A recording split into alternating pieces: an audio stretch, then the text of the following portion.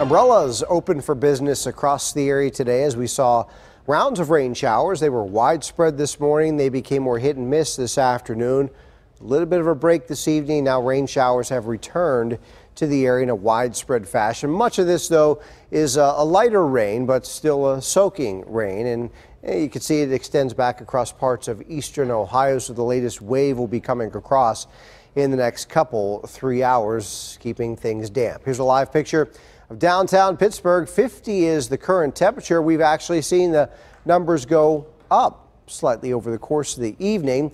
So as the dew point, it's 49 right now. So you have a 50-degree temperature, a 49-degree dew point, relative humidity 96%, and a south wind at 5 miles an hour together. And what that means is temperatures aren't going anywhere tonight. They're going to be very similar to where they are right now first thing tomorrow morning. It's 49 in Cranberry, same in Churchill and Greensburg, 51 in Bell Vernon, 52 in Washington, and 50 in Bethel Park. Right now 50 as well in Latrobe, 48 in West Mifflin, and 48 in Butler. Again, first thing tomorrow morning, similar numbers, and then we'll work our way into the mid and upper 50s for highs tomorrow. I do think we'll catch a little bit of a break from some of the rain showers for a few hours in the afternoon. That should allow the temperature to work its way up near about 58 degrees for our afternoon highs. Futurecast will start us at midnight tonight. We'll stop the clock first thing tomorrow morning, 8 a.m. Still some rain showers in parts of the area, so plan on a damp morning commute. But as we get toward late morning and afternoon, you'll notice how things become more hit and miss and scattered by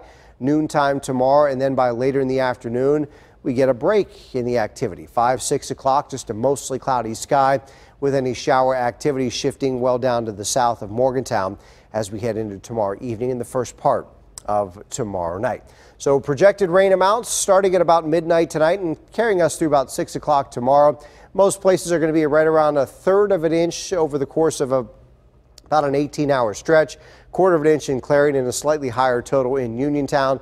So again, this will come with a few waves between overnight tonight and the first half of the day tomorrow. We had one wave of widespread rain came through this morning. As I mentioned, a break in the area this evening for a few hours. Now the next pulse of moisture crossing as we cross over into this mild sector of air, which is where we're going to stay tomorrow and through the day on Thursday. Cold front gets hung up and stalled across the area. Really doesn't provide any air mass change. It just provides a highway for additional disturbances to move along and bring additional rounds of rain showers into the day on Thursday. It won't be until Friday morning that the boundary gets a good push and a shove down to the south and east, and then behind it we should see some clearing and drying heading into the holiday weekend. 49 tonight, more showers, damp and mild tomorrow.